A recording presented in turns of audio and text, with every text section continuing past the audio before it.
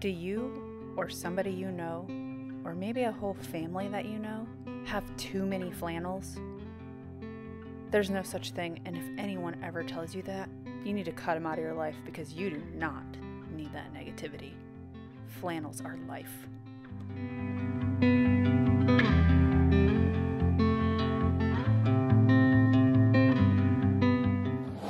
Hello, good people of the world. I hope you are having an amazing day. My name is Crys'Dawna, so welcome to my YouTube channel. If you are not subscribed, hit the subscribe button. Welcome back, friends and family. I want to say, when I say friends and family, I mean those of you who show up for every video, you comment, you like, you give me love, support, even if you're honest and you don't like something. And I appreciate that. I appreciate the honesty. If there is one thing I've learned, if there is one thing that has taken over my life in the last almost 15 years that I have been married to a maniac, it's flannel. Although I can say I've always loved flannel, but it runs deep in our family.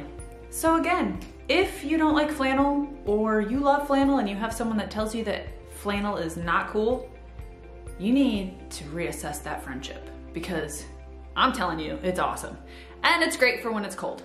Anyways, so I get questions sometimes about where I get my inspiration from, and today my inspiration came directly from the shirt that I am wearing, the flannel that I am wearing.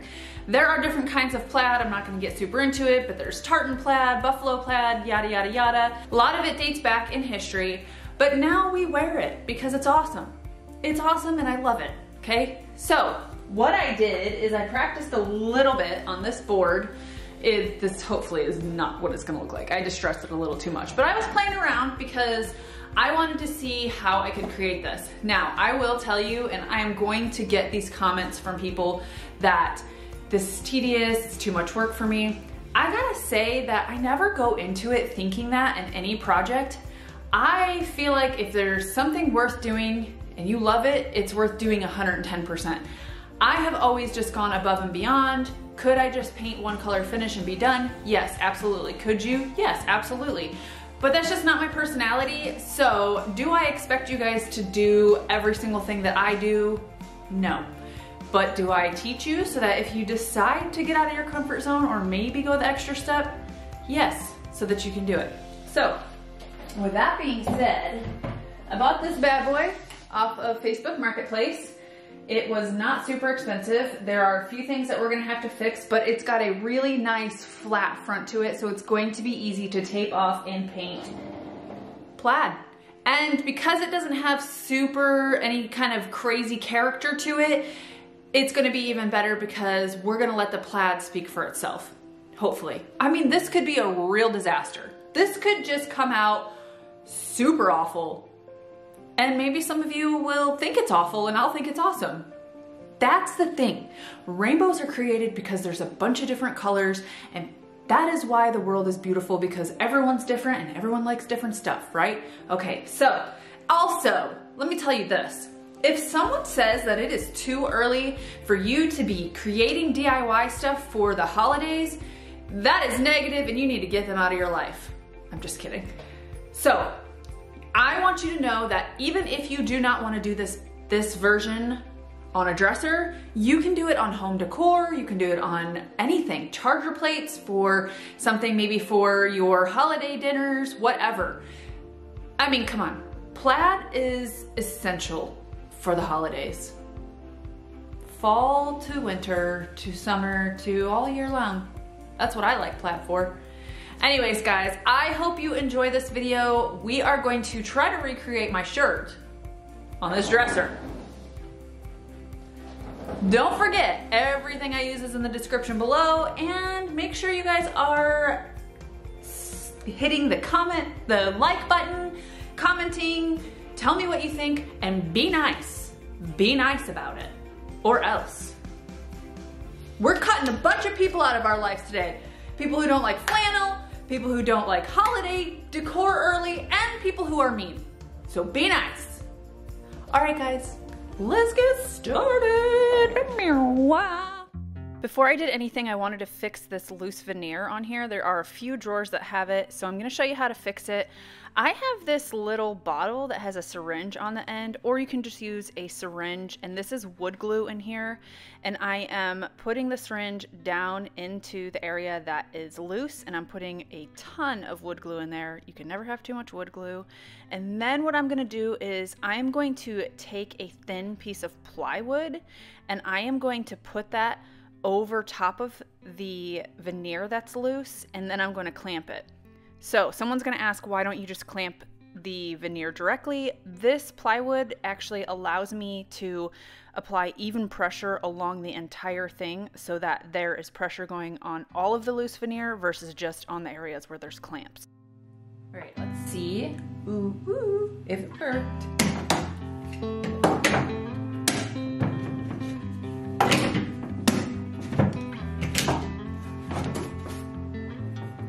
Just like that. Shablam! Fix this drawer. See, look.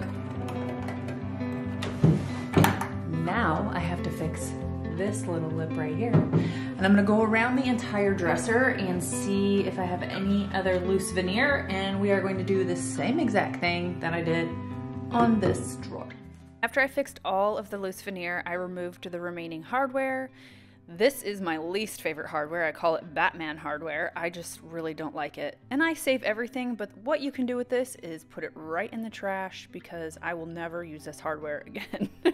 I'm sorry if you like it, I just cannot stand it. Once I trashed the only hardware I will ever trash, I'm gonna clean this with Dixie Belle's White Lightning, which is a TSP based cleaner. I'm gonna go over the entire thing, clean it, and then go over it with water to get any residual off.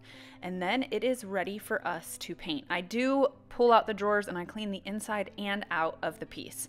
What I'm gonna do here is I'm gonna put 2 coats of Palmetto, which is a deeper kind of forest green, on this entire piece first. The sort of plaid that we are going to be painting is called Tartan Plaid. It is a variation of that. Now you can do any color you want, but I am trying to paint my shirt, literally, what it looks like. So green is the color scheme for that, and so Palmetto is going to be our base color.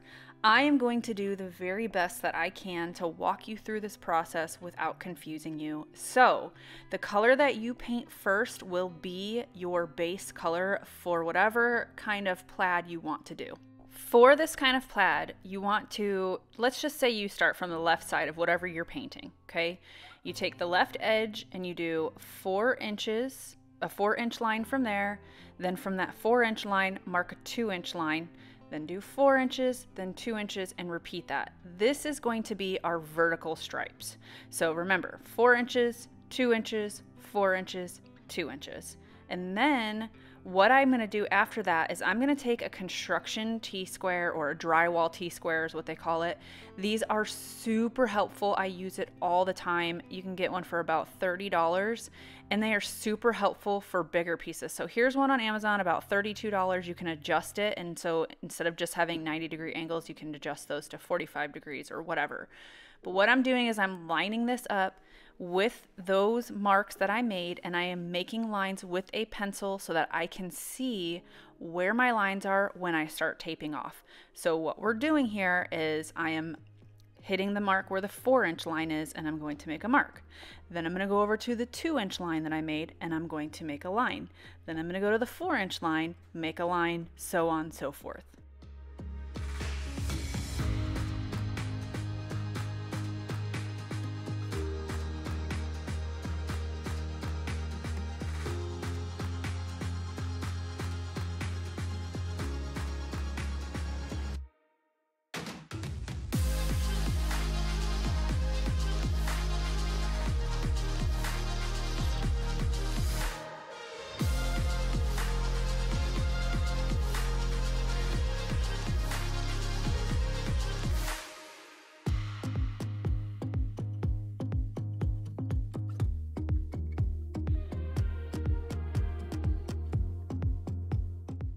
Once I have marked all of my lines, I'm going to take painter's tape and I am going to tape on the left and the right side of that 2-inch line, because that's what we're going to paint first.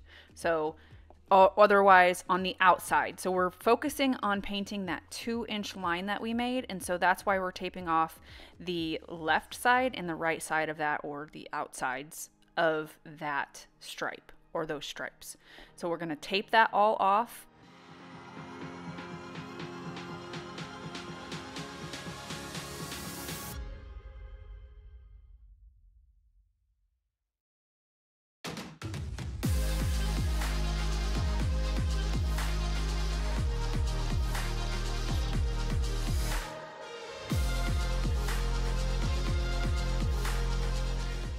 Once I have all of my tape down, I'm going to use a little trick. It is taking clear coat and just going over the edges, and that way you don't have any paint bleed under your tape. You can do this if you want. I have done it throughout this entire process to keep the lines crisp. Although I am going for a faded plaid look, I don't want it perfect, but this will help so that it's not super messy. Once the clear coat dries, I am going to paint within those 2-inch lines with Evergreen, which is a little bit brighter than Palmetto.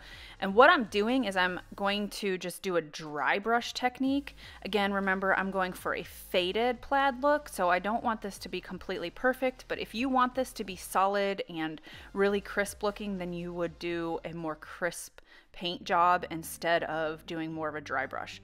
So I'm going to pull all the tape off. You don't have to wait for the paint to dry to pull the tape, but you do have to wait for the paint to dry to move to the next portion of this.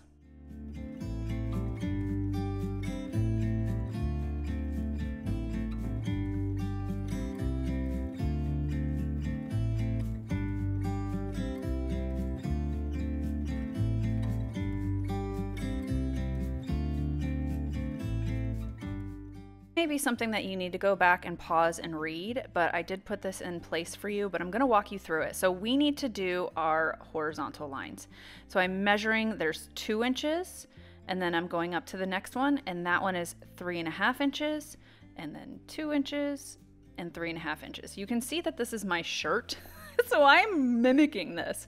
What you're going to do is start from the bottom of whatever you're painting, and you're going to mark the 2 inch, then the 3.5 inch, then the 2 inch, the same way that we did the other lines. And then what we're going to do is we are going to take that DryWall T and we are going to make lines with our pencil as well. And then we'll tape it off.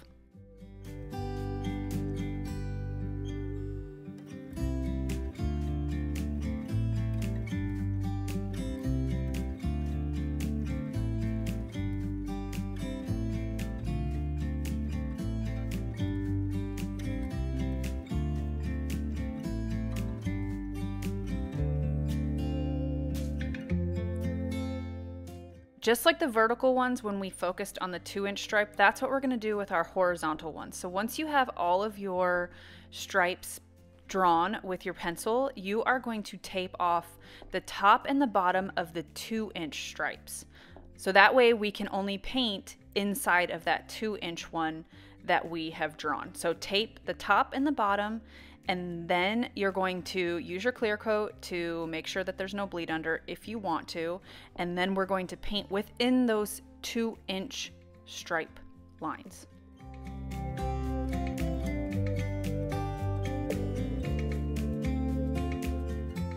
At this point, you're probably seeing tape everywhere, but this is what I do.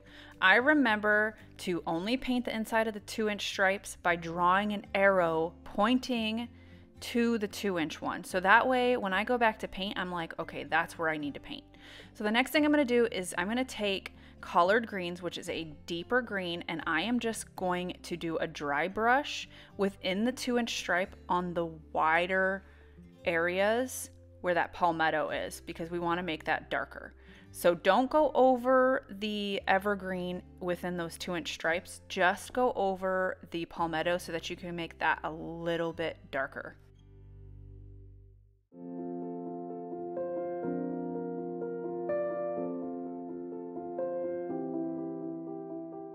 If you get any paint on the evergreen, just take a little bit of a damp rag and then just wipe it away. It's not a big deal. At any point in time, if you have any kind of bleed over, you can just wipe it away with a rag.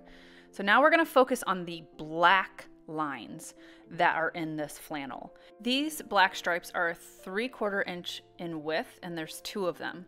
And so now what we're going to focus on is painting that black part. And what we're going to do is we are going to wait for the paint to completely dry on the piece, and we're going to reposition the tape that we've already used. And so we're going to take the tape off and we are going to put it over top of what we just did, lining it up with the top of that. So right there, I'm going to line it up because that black stripe is going to go right above there. So you want to put the tape right on top of the edge of the area that you just painted with the colored greens. And that way, when we mark off for the black lines, they'll be right next to it. They'll be butted up against that area that we just did with the colored greens, but you won't get any bleed under because you've put that tape on there. I hope that makes sense. So what we're doing is we're taping off all of the areas that we just did with the darker paint.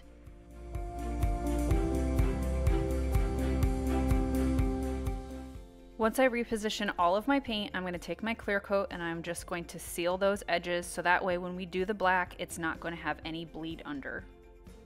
When your clear coat is dry, you are going to take your ruler and you're going to mark 3/4 inch from each one of those pieces of tape. Because remember, there's 2 things of black. So we're going to mark a 3/4 inch from the bottom, from all of the tape. So right there, we're going to mark a 3/4 inch. You saw me do it on the other one. We're going to do it from this one and that one and that one, because we're going to have black on all of them. And then we're going to draw it out with our pencil, with our DryWall T, and that way we know where we need to do another line of tape, so that way we can do the black lines that are in this flannel.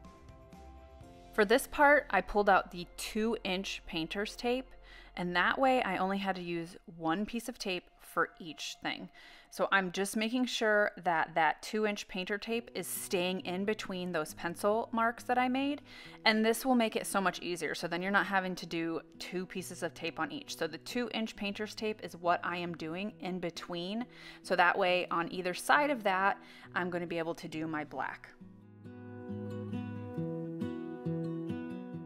If you look at the flannel, the black has a little bit of a dry brush look on it and a solid look. So what I'm going to do is dry brush on all of the evergreen lines, and that way I can have 2 different looks. So I'm just dry brushing, I'm dabbing the extra paint off on the painter's tape, and I'm just going to do a dry brush on all of those evergreen lines first.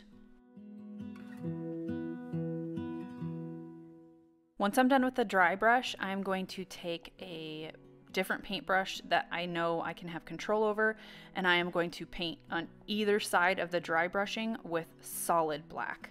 This color that I'm using is actually Midnight Sky, so it's a deep, deep, deep gray, but you can also use a black if you want. My favorite part of this whole process is pulling the tape off. So right now we're going to pull all of the tape off to see if we are headed in the right direction. I'm going to tell you guys this right now. I have never painted tartan plaid. I've done buffalo plaid, but I have never done this before. So you guys are on this journey with me.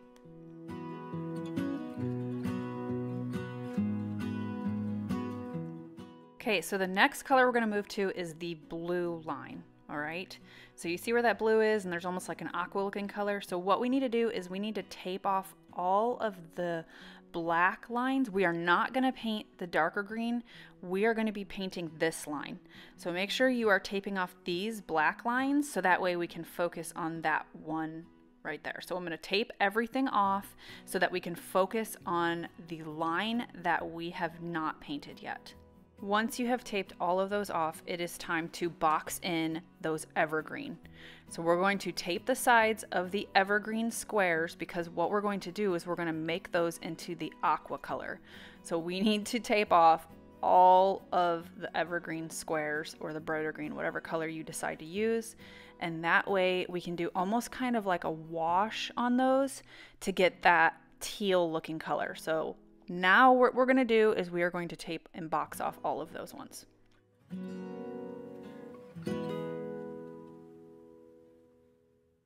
Once I have all my tape off, I am going to make a little bit of a wash. So I'm going to take a little bit of Bunker Hill Blue, which is like a brighter navy, and then I'm going to add water, and this is going to create a wash that we are going to put in each one of those squares. And so we're still going to have that evergreen underneath, but we're going to add a little bit of a blue wash so that it's giving us more of a kind of aqua brighter blue color that is in that flannel. And I'm going to put this on all of those things that we have boxed off.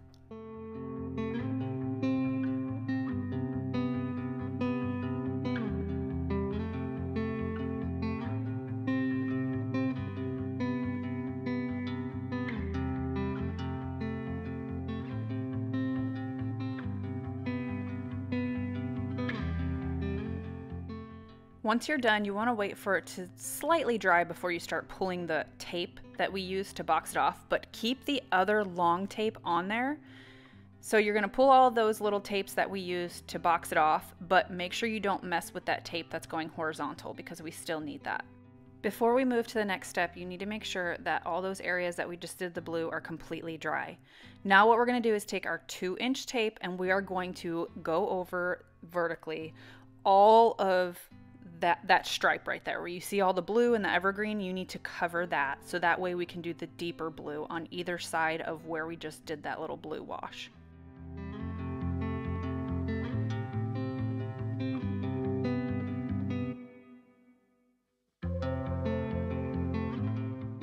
Once you've taped off, we are going to paint the solid blue. Only stay in the stripes where you did the blue wash. So make sure you do not paint over the areas where there is the collared greens.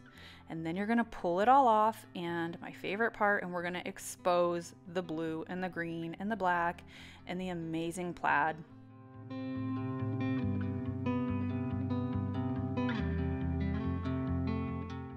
There's one last thing we need to paint on here, and it's the red stripes. I'm not going to do the blue and yellow, we're just going to do the red. So what I need to do is find the center of each one of those blues, and so it is 2 inches from either side of the blue, the bigger blue mark. So we're going to mark 2 inches on each one of those so that I can put tape going down that part. So I'm going to put the tape over top of that. I am going to take a pencil mark and make sure I make a mark down where all of those areas are that I just marked, so that way I can put my tape going over top of the pencil marks. This tape is really thin, super thin. It's probably 1/4 inch. And so what I'm doing is I'm putting it over top of all of the pencil marks, and then if you noticed, there are 2 lines. So I'm just kind of moving it over to the left and the right a little bit. I didn't measure this part, I'm just eyeballing it and hoping for the best. And what I'm gonna do is I'm going to paint over top of that with barn red to make my red stripes. And then I'm going to pull the tape away and hopefully it works. And I'm going to repeat this process going the opposite direction so that I have red lines going vertically and horizontally. You're going to find the center of the blue and you're going to mark it off going the other way, and then you're going to pull it off. So here it is in all its glory. I know it was a lot of work, guys, but it is so worth it. I love plaid. So now what I'm going to do is give it a more faded look by taking a 10mm super fine rad pad, and I am going to distress it and give it more of a faded look.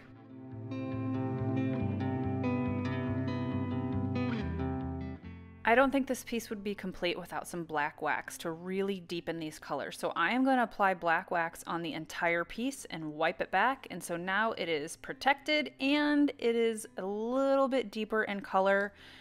And I just love this piece. I hope you guys love it too. So here we are. Here is the dresser. I hope you guys like that video. I know it seems like a lot of work, but it is so worth it. And I wanted to address one of the things that I did with it. So I had it, let's back up. Twinning. I'm so proud of myself. So I laid it on its back, and I would suggest that you lay the pieces on its back if you can, because it makes it easier to tape it off and easier for you to stand over it and measure things and do all the things. So that's what I would say if you can, and you're going to do this finish on furniture, or you could do it on home decor, you could really do it on anything. Make sure that you have it at an angle where it's easier for you to kind of stand over it and tape and all that stuff. If you saw in the video, I actually got on top of the dresser in order to tape it off sometimes. With that being said, everything I use is in the description below. I'd say you probably need at least 1 roll of each tape, depending on the piece. This is a 4-drawer dresser. It's fairly big. You'll need 1 roll of 2-inch tape. You can get a roll of like the 1/4-inch tape. I think that's how big it is. I'll put it in the description. And then you're gonna need at least 1 roll of the 1-inch tape, maybe 2. You can reuse them like how we did when we took the one off and replaced it. Make sure that you guys are subscribed. Let me know how you feel about this piece. It's festive, it's like Maine, and I'm twinning with my dresser. Have an awesome day, guys. I will see you next video, and happy creating. Bye. Hey, darling, can I tell you what's been on my mind? Sick and tired of the 9 to 5 in the city life. Hey, darling, we could get out of town. See the beautiful world around, wanna see it now. Pack our bags and get